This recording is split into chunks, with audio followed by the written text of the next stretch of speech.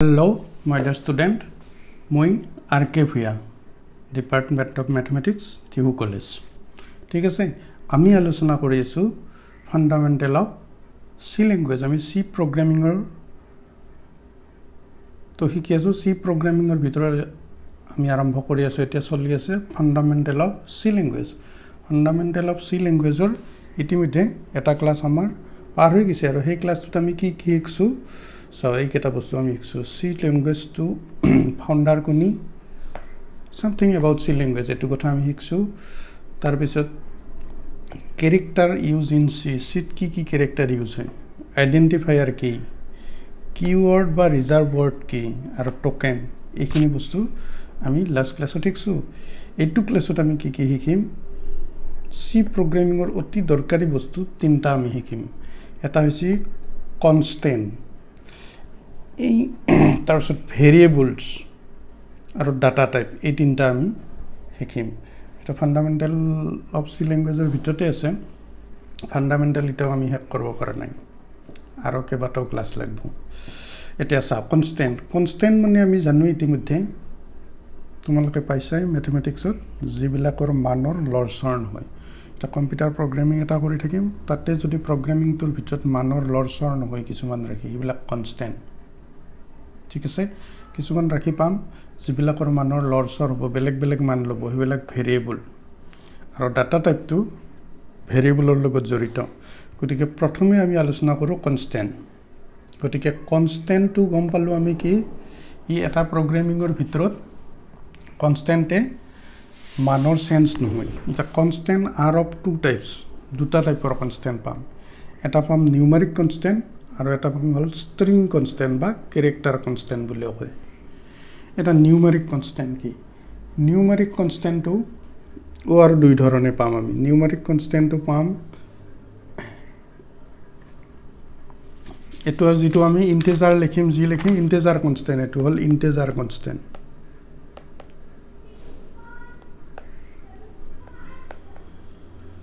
ইন্টিজাৰটো অখণ্ড সংখ্যা, যিকোনো অখণ্ড সংখ্যা লেখা তুমি অখণ্ড সংখ্যাবিলাক ইন্টিজাৰ সংখ্যা। সাপোজ ধৰি লিখলো আমি 15, এনেকৈ লিখিব পাৰোঁ। নহয় বোলে -5 নহয়, আমি লিখিব পাৰোঁ 126। এই যে ইন্টিজাৰবিলাক লিখোঁ, এইবিলাক যে লিখিম এইবিলাক ইন্টিজাৰ কনস্ট্যান্ট। ইন্টিজাৰ কনস্ট্যান্টত আমাৰ বৰ বিশেষ জানবালা কথা নাই এইখিনিক লগি বৰ্তমানক লগি, কিন্তু আমি যিবিলাক ইন্টিজাৰ পাম অখণ্ড সংখ্যা, সেইবিলাক ইন্টিজাৰ কনস্ট্যান্ট হিচাপে ইউজ হ'ব। এতে মাত্ৰ আমি কি হ'ব, এই যে ইন্টিজাৰবিলাক লিখলো এই হ'ল ডেচিমেল সিস্টেমতে আছে দেই, ডেচিমেল নাম্বাৰ সিস্টেমত। এতে আমাক লাগব কি, অক্টেল নাম্বাৰ সিস্টেম এটা লাগব চাবা তোমালোকে, আৰু হেক্সাডেচিমেল।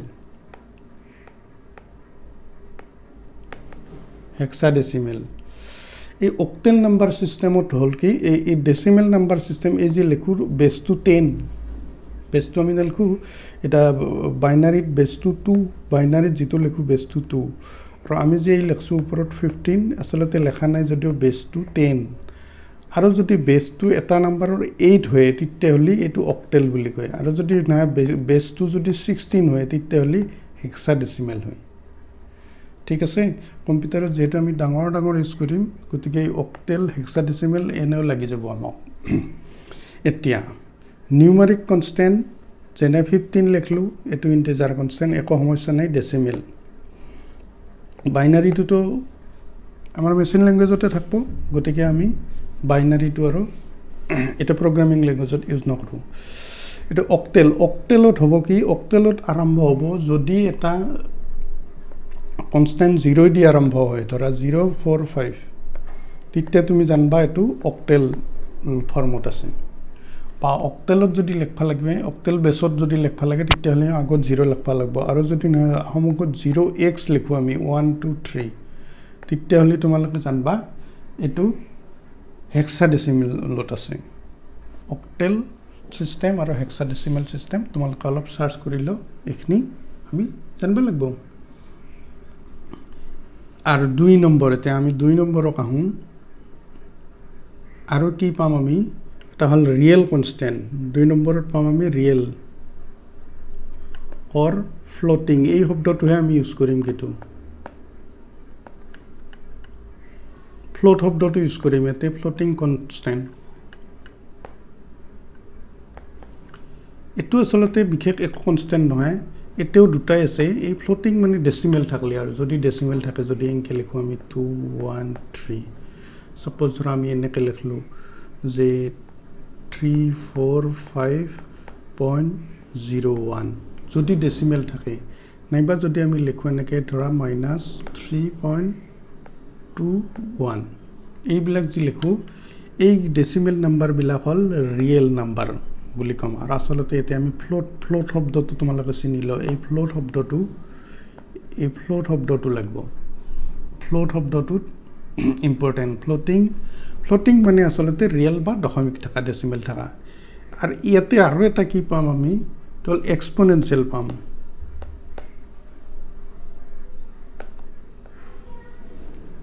এক্সপোনেনশিয়াল ফৰ্ম পাম আমি এটো কি পালো ডেসিমেল ফৰ্ম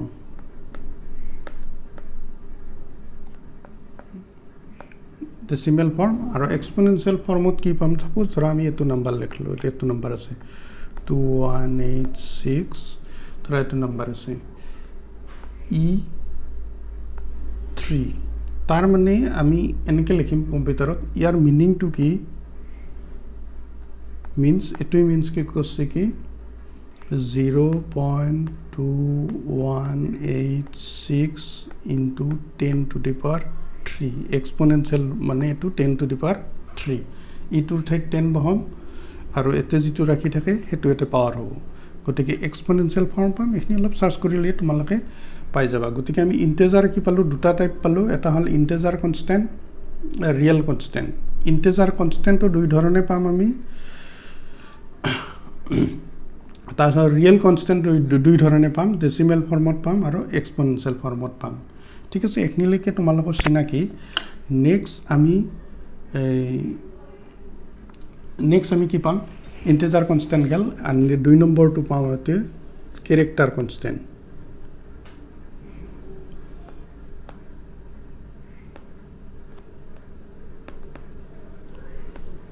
কনস্ট্যান্ট এটুক কিন্তু স্ট্রিং কনস্ট্যান্ট বুলিও কব অর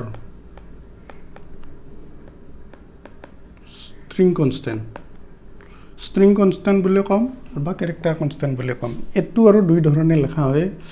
আসলতে ক্যাৰেক্টাৰ বুলি কলি ক্যাৰেক্টাৰ বুলি কলি যদি আমি ইনকে লিখো ধৰা এটা সিঙ্গল কোটাৰ ভিতৰত যদি লিখো লিখো ধৰা আমি এই লিখলো টু নাম্বাৰে লিখছো সিঙ্গল কোটাৰ ভিতৰত লিখছো এই ধৰা এটা সিম্বলে লিখছো সিঙ্গল কোটাৰ ভিতৰত লিখছো এই বিলাক আসলতে ক্যারেক্টার বুলি কম এটা হে ক্যারেক্টার ইউজ করছো আচ্ছা ব্রে এটা 12 করলো না তেও আমি এটাই কৰি দিম তেতিয়া ভালো হ'ব কথাটো ধৰা 2 এই ধৰা এটা লিখলো আমি 2 গটিকে এটো হল ক্যাৰেক্টাৰ কনস্ট্যান্ট আৰু বিট হলো স্ট্ৰিং কনস্ট্যান্ট টু কি জানব এটো ডাবল কোটাৰ ভিতৰত থাকব দুটা কোটাৰ ভিতৰত থাকব আৰু এটো more than 1 থাকব এটাও থাকিব পারে more than 1 থাকিব পারে নাইবা আমি এনে কল লিখব পাৰো ধৰা গুৱাহাটী এই ধৰা 01 ডাবল কোটাৰ ভিতৰত দিলো এটো হল স্ট্ৰিং কনস্ট্যান্ট এটো হল স্ট্ৰিং আৰু এটা যদি হয় এটো হল ক্যাৰেক্টাৰ ch আৰ আমি ক্যাৰেক্টাৰটো সমকেনকে লিখিম আৰু স্ট্ৰিং টু str এনেকে লিখো ক্যাৰেক্টাৰ এই ক্যাৰেক্টাৰ শব্দটো মনত ৰাখা আমি কি পালো কনস্ট্যান্ট দুই ধৰণৰ এটা পালো হল নিউমেৰিক কনস্ট্যান্ট আৰু ক্যাৰেক্টাৰ কনস্ট্যান্ট নিউমেৰিক কনস্ট্যান্ট আৰু ক্যাৰেক্টাৰ কনস্ট্যান্ট নিউমেৰিক কনস্ট্যান্ট দুটা পালো এটা হল ইন্টিজাৰ কনস্ট্যান্ট ৰিয়েল কনস্ট্যান্ট তাৰপিছত ক্যাৰেক্টাৰ কনস্ট্যান্টটো আমি দুই ধৰণে পাম এটা হল স্ট্ৰিং কনস্ট্যান্ট আৰু ক্যাৰেক্টাৰ যদি সিঙ্গল কোটা আৰু এটো কোটাৰ ভিতৰত থাকোতে ঊৰ্ধ্বকমা যেটো সিঙ্গল কোটাৰ ভিতৰত থাকা আৰু ডাবল কোটাৰ ভিতৰত থাকা ঠিক আছে গটিকে আমি কনস্ট্যান্টৰ বিষয়ে এখিনি জানিলো এতিয়া আমি জানিম স্ট্ৰিং কনস্ট্যান্ট না স্ট্ৰিং কনস্ট্যান্টৰ আমি প্লেস বানালো স্ট্ৰিং কনস্ট্যান্ট পাৰে হৈ গেল আমাৰ এটা আমি জাম ভেৰিয়েবল মানে ভেৰি কৰি থাকে প্ৰগ্ৰামটোৰ ভিতৰত সাপোজ ধৰা আমি মান দিলো এৰ মান তুমি 5 দিব পাৰো 6 বহাব পাৰো ৰান কৰতে বেলেগ বহাব পাৰো নাইবা আমি নামটো এনে কৰিব পাৰো আসলতে কি এই ভেৰিয়েবল বিলাক আইডেন্টিফায়াৰ আমি জি পালো ভেৰিয়েবল বিলাক নাম আসলতে নাম ভেৰিয়েবল বিলাক কি কৰা হয় এটা প্ৰগ্ৰাম এক্সিকিউচন প্ৰগ্ৰামটো যেতিয়া আমি কম্পাইল কৰিম কম্পাইল কৰাৰ পিছত এক্সিকিউট কৰিম এক্সিকিউট কৰোতে ইয়াৰ বেলেগ বেলেগ ভ্যালু দিব পাৰো আমি নামটোহে দিছো আমি a কিন্তু a এৰ ভ্যালু ধৰা মই 10 দিলো তুমি -5 দিলা বা অন্য বেলেগও দিব পাৰে এক্সিকিউচনৰ সময় প্ৰগ্ৰামটো ৰান কৰাৰ পাছত যেতিয়া খুদব যে put the value of a তেতিয়ালি তুমি এর বেলেগ বেলেগ ভ্যালু দিব পাৰা তাৰ মানে আমি সি প্ৰগ্ৰামিং এটাৰ ভিতৰত এনেকুৱা কিছুমান ৰাখি লিখিম যিবিলাকৰ মান চেঞ্জ নহয় সেইবিলাক কনস্ট্যান্ট ইতিমধ্যে আলোচনা কৰিলো আৰু কিছুমান এনেকুৱা ৰাখি পাম যিবিলাক ভেৰিয়েবল এটা ভেৰিয়েবল বিলাক লেখতে তুমি সাৱধান হ'ব লাগিব কেইটামান নিয়ম পালন কৰিব লাগিব ভেৰিয়েবল এটা সিম্পল আমি ভেৰিয়েবল বুলি লিখব পাৰো x এটা নাম দিলো ভেৰিয়েবল মই কলো এটা ফ্যাক্ট ফ্যাক্টৰিয়েল ললে আমি ফ্যাক্ট দিম এভাৰেজ হৈ ল'ব লাগে a v e r average দিম আৰু সাপোজ ধৰা ভেৰিয়েবলৰ নাম বিলাক আমি বেলেগ একে দিব পাৰি যে ধৰা টোটেল হৈ ল'ব লাগে টিউ টোটেল কি লৈছো টোটেল ভ্যালু এই আন্ডাৰস্কোৰটো ইউজ কৰিব পাৰি এটা ভেৰিয়েবলত আসলতে কি কি ইউজ কৰিব পাৰো আমি ইংলিশ আলফাবেট বিলাক ইউজ কৰিব পাৰো ABCD স্মল ABCD ক্যাপিটাল আৰু স্পেশাল ক্যাৰেক্টাৰ অকল আন্ডাৰস্কোৰটো এটো আন্ডাৰস্কোৰ তাত বাহিৰে কিন্তু বেলেগ ইউজ কৰিব নোৱাৰা তুমি গতিকে what is variable is nothing but A identifier ভেৰিয়েবলে প্ৰগ্ৰামটো এক্সিকিউচনৰ সময়ত প্ৰথমে এটা আমি প্ৰগ্ৰাম লিখলো তাৰ পিছত কম্পাইল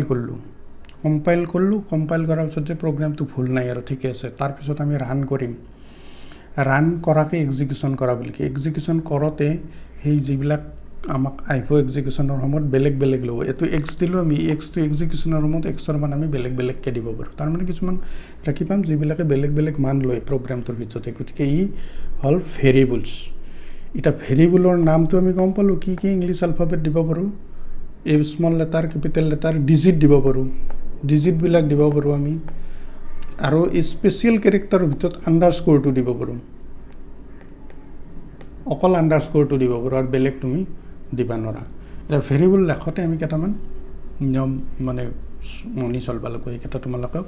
মনত কৰবা এটা হল চাইটি ফলোইং ৰুল ফলো কৰব লাগিব সি ল্যাঙ্গুৱেজৰ ভেৰিয়েবল লেখতে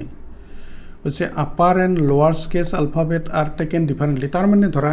এটো ভেৰিয়েবল লিখলো আমি এনেকে এভাৰেজ a v তুমি লিখলা এটো মই লিখলো a v e r এই দুটাই কিন্তু বেলেগ বেলেগ বুজাব তোমাক আগতে কৈছো সি ল্যাঙ্গুৱেজটো কেস সেনসিটিভ ক্যাপিটাল দিছো এটো ক্যাপিটাল দিছো এটো স্মল দিছো মানে ই বেলেগ নাম বুজাব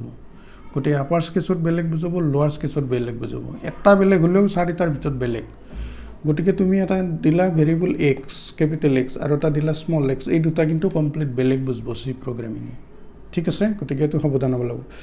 it is a no special character other than underscore তুমি লিখবা পাৰো এতে এনেকে লিখছি total value a underscore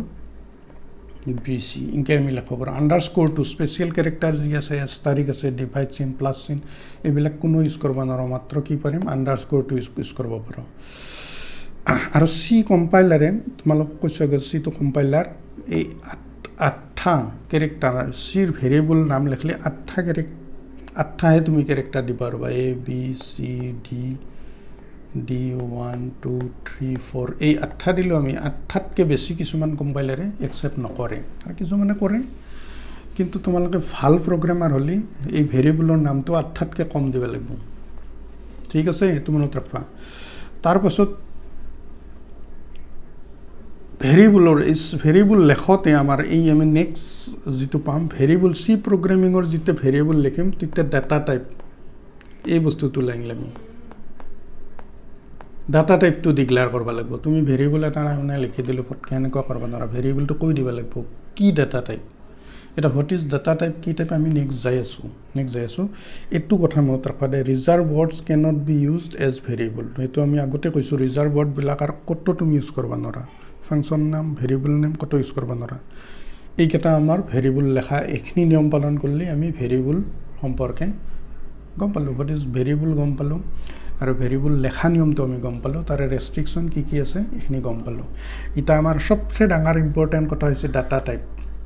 data মানেতো তোমালোকে জানাই কম্পিউটাৰত ডাটা থাকে কিবা থাকে এটা সি প্ৰগ্ৰামিঙত যি আমি ডাটা দিম এই ডাটাবিলাকৰ ডাটা টাইপবিলাক জানবা লাগিব ডাটা টাইপৰ ক'ত আহিব ভেৰিয়েবল ডিক্লাৰেশ্যন তাৰ মানে যেতিয়া আমি ভেৰিয়েবল এটা লিখিম তাকে ডিক্লেয়াৰ কৰিব লাগিব কি ডিক্লেয়াৰ কৰিব লাগিব ডাটা টাইপটো কি ডাটা টাইপত আছে এটা ডাটা টাইপ কি নো ডাটা টাইপ আছে এই আলোচনা কৰোঁ ডাটা টাইপ হ'ল বেসিক ডাটা টাইপ সি প্ৰগ্ৰামিঙৰ সব প্ৰগ্ৰামিং ল্যাঙ্গুৱেজৰে ডাটাবিলাকৰ ক্লাছ আছে সিৰ বেলেগ C++ৰ মোটামুটি একে আৰু বেলেগ ল্যাঙ্গুৱেজ শিকলে আৰু বেলেগ বেলেগ হ'ব ডাটাটো এটা ডাটা টাইপ হ'ল এটা হ'ল basic data type derive data type এনুমাৰেশন data type void data type এটা আমাক এই দুটা নালগে আমাক এই দুটা নালগে বৰ্তমান আমাৰ এই দুটা নালগে আমি বেসিক ডাটা টাইপ জানবা লাগিব আৰু ভয়েডটো ইউজ কৰবা লাগিব ভয়েড ডাটা টাইপটো আৰু বিশেষ জানবা লাগা নাই নামটো জানলে হ'ব বেসিক ডাটা টাইপ এটা বেসিক ডাটা টাইপ কি আছে আসলে বেসিক ডাটা টাইপ কি সেইখিনি আমি জানবা লাগে এটা তাৰ মানে আমি সিৰ যি ভেৰিয়েবলৰ নামবিলাক দিম নাম দিয়াৰ আগতে কি ধৰণৰ ডাটা হেতু আমি জানবা লাগিব এটা সিত কি ডাটা আছে এই কেটা ডাটা আছে বেসিক ডিৰাইভ মানে আমি বেসিকটো আছে স্ট্যান্ডাৰ্ড হেকেটা ডিৰাইভটো আমি নিজেও দিব পাৰো এনুমাৰেশনটো আৰু আছে আৰু ভয়েড এই দুটা আমি আলোচনা নকৰো বেসিক আৰু ভয়েডটো আমি আলোচনা কৰিম এই দুটাই লাগে আমাক এটা এই চাও বেসিক ডাটা টাইপ বা প্ৰাইমাৰী ডাটা টাইপ বুলি কয় এই কেটা হল integer data type floating data type আৰু ক্যাৰেক্টাৰ ডাটা টাইপ এই তিনটা বেসিক ডাটা টাইপৰ ভিতৰত এই তিনটা আছে আৰু ইফালে ভয়েডটো আমি আলোচনা কৰিব লাগিব ভয়েডটো লাগিব আমাক গতি এই যে data type basic data type হল আমি ডাটাটো হয় ইন্টিজাৰ হ'ব পাৰে তে আমি কি বুলি লিখিম int তোমালোকে কিওয়াৰ্ড খিনি চাই লৈছা বহিত লিখি লৈছা না বহিটো মেলি চাও তোমালোকে তাতে লেখা আছে তো কিওয়াৰ্ড int এই ইন্টিজাৰ ডাটা টাইপ হলে int লিখিম ফ্লোটিং হলি লিখিম float বেলেগ একো লিখবা নৰা ফ্লোটিং আৰু ক্যাৰেক্টাৰ হলি char ক্যাৰেক্টাৰ ডাটা টাইপ গতি কি লিখবা লাগিব আমি এটা ইন্টিজাৰ ডাটা টাইপৰ ভিতৰত আৰু কি হ'ব পাৰে এই তিনটা হ'ব পাৰে ইন্টিজাৰে সাইন হ'ব পাৰে আনসাইন হ'ব পাৰে সাইন মানে এতিয়া বুজিলে ধৰা পজিটিভ নেগেটিভ কিন্তু এৰে ভিতৰত কি কথা আছে আমি আকৌ জানি লম যে sign data type sign integer short integer লং ইন্টিজাৰ তাৰ মানে তিনটা ইন্টিজাৰ শৰ্ট ইন্টিজাৰ লং ইন্টিজাৰ এতেও আনসাইনটো ইন্টিজাৰ শৰ্ট ইন্টিজাৰ লং ইন্টিজাৰ বিশেষ মুখস্থ ৰাখবা লাগা নাই আমি ইউজ কৰতে গম পাই যাম এতে দৰকাৰী কথা আছে ফ্লোটিং ডাটা টাইপ কথা ফ্লোটিং ডাটা টাইপ আমি কি ফ্লোট মানে আমি কি বলো ৰিয়েল মানে কি বলো ডেসিমেল থাকা বা এক্সপোনেনশিয়াল থাকা ডেসিমেল এই ফ্লোটটো যদি বহুত ডাঙৰ হয় তাৰ মানে যে দশমিকৰ পিছত বহুত ডাঙৰ তেতিয়া হলি ডাবল হয় ডাবল ডাটা টাইপ আৰু তাতকো ডাঙৰ তেতিয়া লং ডাবল ডাটা টাইপ আসলতে ফ্লোটটো সিঙ্গল প্ৰিসিজন শব্দটো তোমালোকে এটা জানবা লাগিব যদি দশমিকৰ পিছত 6 ঘৰ থাকে 1 2 3 1 2 2 2 4 6 1 2 3 ছয়টা লিখলো দশমিক পিছত 6 হলি এটো ফ্লোটৰ ভিতৰতে থাকব সিঙ্গল প্ৰিসিজন নহয় যদি 6 তাতকে যদি বেছি হৈ যায় এই হৈ যায় তেতিয়া হলি এটো ডাবল প্ৰিসিজন হৈ যাব তাৰ মানে একচুয়ালি আমি ৰিয়েল নাম্বাৰ দশমিক থাকা ডেসিমেল নাম্বাৰ বিলাকক ফ্লোট বুলি কম আৰু হেতু যদি বহুত ডাঙৰ হয় তাৰে ৰাখিটো তেতিয়া হলি ডাবল বুলি ডিক্লেয়াৰ কৰবা লাগিব আমি ডিক্লেয়াৰ কৰতে যেটো ভেৰিয়েবল ইউজ কৰি ডাবলক নাহি তোমালোকে ফ্লোটতে হে হৈ যাব আমাৰ তাৰ পিছত যদি আমি এই ডাটা টাইপ যি কলো আমি নাম এতে এই ক্যাৰেক্টাৰ ডাটা টাইপ থাকবো ক্যাৰেক্টাৰ ডাটা টাইপ থাকবো ক্যাৰেক্টাৰ ডাটা টাইপ ডিক্লেয়াৰ কৰবা লাগিব তো সাইন ক্যাৰেক্টাৰ আনসাইন ক্যাৰেক্টাৰ এই দুটা থাকবো ক্যাৰেক্টাৰ যদি ইউজ কৰো যে ক্যাৰেক্টাৰ ইউজ কৰলো ইয়েস বা নো কোনবা এটা আমাৰ প্ৰগ্ৰামত ধৰা এন্ট্ৰিত ইয়েস নো এই দুটা থাকবো তেতিয়া হলি এটো হ'ব স্ট্ৰিং ডাবল কটা হলি স্ট্ৰিং সিঙ্গল কটা হলি সিঙ্গল হলে এ থাকিল এই সিঙ্গলত আমি দিলো ইয়েস হলি ওয়াই সিঙ্গল কটা নো হলি নো এন নো হলি এন এটো সিঙ্গল কটা এটো ক্যাৰেক্টাৰ স্ট্ৰিং আমি যে বললো তো ক্যাৰেক্টাৰ ডাটা টাইপ গটিকে আমি ডাটা টাইপ জানলো এটা ভেৰিয়েবল তাৰ মানে সি ল্যাঙ্গুৱেজৰ ভেৰিয়েবল লিখবা লাগলি ফাৰ্স্ট আমি তাক ডিক্লেয়াৰ কৰবা লাগিব ডিক্লাৰেশন কৰবা লাগিব ফাৰ্স্ট ডিক্লেয়াৰ কৰবা লাগিব কি ডিক্লেয়াৰ কৰিব লাগিব ডাটা টাইপটো ডিক্লেয়াৰ কৰিব লাগিব ডাটা টাইপটো আমি কি ডাটা থাকিব পাৰে ইন্টিজাৰ ডাটা হ'ব পাৰে ইন্টিজাৰ হ'লে আমি INT বুলি দিম ফ্লোটিং টাইপ হ'ব পাৰে হ'লে ফ্লোট দিম ক্যাৰেক্টাৰ ডাটা টাইপ হ'লে ক্যাৰেক্টাৰ দিম এতে ফ্লোট নেদি যদি ডাঙৰ হয় ডাবল আৰু যদি ইন্টিজাৰটো ধৰা এটা ৰেঞ্জ আছে মই অলপ পাছত তোমালোকক চাৰ্টখন দেখাম কি ৰেঞ্জ আছে ইন্টিজাৰটো যদি বহুত ডাঙৰ তেতিয়া হ'লে আমি লিখিম short integer short int নহয় আৰু তাতকে ডাঙৰ তেতিয়া হ'লে long int এনেকৈ লিখিম long int এটো ডিক্লাৰেশ্যন এটা আমি ইন্টিজাৰ ডাটা টাইপ দিলো ধৰা আমি প্ৰগ্ৰাম এটা লিখতে int a তাৰ মানে এ টু ইন্টিজাৰ বুলি আৰু কম্পাইলাৰে বুজি পাব এটো ইন্টিজাৰ ডাটা টাইপ আৰু যদি লিখলো ডাবল ধৰা x তাৰ মানে x ৰ মানটো ডেসিমেলত আহিব এটা সাপোজ ধৰা ইন্টিজাৰ ডাটা বুলি দিলা দিওতে এৰ ৰিজাল্টটো আহিবা লাগে আমাৰ 2.25 নাহে কিন্তু ৰিজাল্টটো তুমি যদি int a বুলি দিছো এটা ৰিজাল্টটো 2 আহিব আৰু যদি ফ্লোট বুলি দিছো তেতিয়া 2.25 আহিব গটিকে তোমাক যদি ডেসিমেলত মান লাগে তোমালোকে মনত ৰাখবা তাক ডিক্লেয়াৰ কৰবা লাগিব ফ্লোটে দি প্ৰগ্ৰাম কৰি থাকতে আমি বুজি পাম গটিকে আমি কি বুজি পালো যে ভেৰিয়েবলস what is variable is nothing but identifier নাম আৰু কি ইউজ কৰিব পাৰো ভেৰিয়েবলত ডিজিট ইউজ কৰিব পাৰো আলফাবেট ইউজ কৰিব পাৰো আৰু স্পেশাল ক্যাৰেক্টাৰ ভিতৰত আন্ডাৰস্কোৰ ইউজ কৰিব পাৰো ঠিক আছে এটা কেনেকৈ লিখে কি ৰেষ্ট্ৰিকশন আছে এখিনি এটা আমি কুছু তাৰ পিছত ইয়াৰ data type সিৰ basic data type derive data type এনুমাৰেচন data type void data type এতে এখন চাৰ্ট আছে চাও ক্যাৰেক্টাৰ ডাটা টাইপটো হল 1 বিট আৰু এৰে ভিতৰত থাকব যদি মানটো এৰে ভিতৰত থাকব আৰু ইন্টিজাৰে 2 বাইট লব মেমৰি স্পেসত 2 বাইট লব ক্যাৰেক্টাৰে 1 বাইট লব ফ্লোট লিখলি 4 বাইট লব আৰু ডাবল লিখলি 8 বাইট লব 8 বাইট মানে ইয়াৰ একচুয়ালি ৰেঞ্জটো যদি আমি ডেসিমেলত আনো এটো ৰেঞ্জ হ'ব ইন্টিজাৰত এটো ৰেঞ্জ ফ্লোটত এটো ৰেঞ্জ আৰু এটো ৰেঞ্জ এখিনি চাৰ্টখিনি অলপ চাই লবা তোমালোকে বহুত কুছনি এটো আসলে আবা আমি এনেকৈ লিখব পাৰো 2 to -2 to the power 7 2 to the power 7 -1 এখিনি তোমাৰ এক নম্বৰত আইবা পারে তা 2 to the power 15 2 to the power -15 -1 এনে এটো ৰেঞ্জত থাকে এই মই কৈছো ডাটাৰ ডাঙৰ সৰুটোৰ কথা কৈছো আমি গতিকে আমি ডাটা টাইপ শিকলো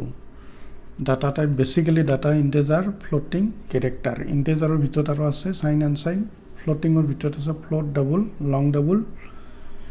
এটা ডাটা টাইপ এখন চাৰ্টটো আছে চাও এখন চাৰ্টত অলপ প্ৰাইমাৰী ডাটা টাইপ বা বেসিক ডাটা টাইপ এটো হল ক্যাৰেক্টাৰ ফ্লোট ইন্টিজাৰ আৰু ভয়েড ডাটা টাইপ ভয়েডৰ আৰু বিশেষ জানবা লাগে নাই নামটো জানা ভয়েডটো আমাক লাগব পাছত The character data type sign character unsigned character float ki hobo float hobo pare double hobo pare long double hobo pare integer ki hobo integer long integer short integer unsigned integer tar pasot unsigned short integer aru long integer mane bo dangorot ke dangor bahut dangor integer ডাঙৰ প্ৰগ্ৰামৰ ক্ষেত্ৰত এই এনেকুৱা লং হলি বহুত ডাঙৰ যদি হয় integer নাম্বাৰটো তেতিয়া লং ডিক্লেয়াৰ কৰব লাগিব হেতু আমি নাপঙে আৰু ইউজাৰ ডিফাইন ডাটা টাইপ এটো আছে আৰু ডিৰাইভ ডাটা টাইপ এই কেটা আমাক লাগব ডিৰাইভ ডাটা টাইপ পইন্টাৰ লাগব এৰি লাগব স্ট্ৰাকচাৰ ইউনিয়ন লাগব এখিনি অলপমান লাগব বিশেষ নাই গতিকে এই গটেখিনি কথা আমাক লাগবই মাত্ৰ এতিয়া বৰ্তমান আমি প্ৰাইমাৰী ডাটা টাইপ এখিনি জানিলে হ'ব এটা অলপ ৰেঞ্জটো দিয়া আছে ক্যাৰেক্টাৰৰ যদি আনসাইন ক্যাৰেক্টাৰ হয় তেতিয়ালে 0 to 255 ৰেঞ্জটো আৰু শৰ্ট ইন্টিজাৰৰ এটো -128 ৰ পৰা 127 লং ইন্টিজাৰত কি আছে এইটো লং হয় মানে ডাঙৰ হৈ যাব এটো ৰেঞ্জত থাকব আমি জিটিম ঠিক আছে এতিয়া এতে আজি আমি কি শিকলো সেই কথাটো একবাৰ আকৌ ৰিভাইজ কৰি হেক কৰো আমি হয়না আজি আমি শিকলো সি প্ৰগ্ৰামিংৰ কনস্ট্যান্ট সি প্ৰগ্ৰামিং কৰবা লাগে আমি কনস্ট্যান্ট জানবা লাগিব ভেৰিয়েবল জানবা লাগিব আৰু ডাটা টাইপ জানবা লাগিব এই কথাখিনি আমি কল্লো তোমালোকে প্ৰেক্টিস কৰিবা ঠিক আছে ইয়াৰে নেক্সট ক্লাছত হ'ব অপাৰেটৰ্স এইবিলাক ডাটা টাইপ পালোঁ কনষ্টেণ্ট পালোঁ ইয়াক অপাৰেট কেনেকৈ কৰিম ইট ইজ অপাৰেটৰৰ বিষয়ে আমি আলোচনা কৰিম আজিলৈ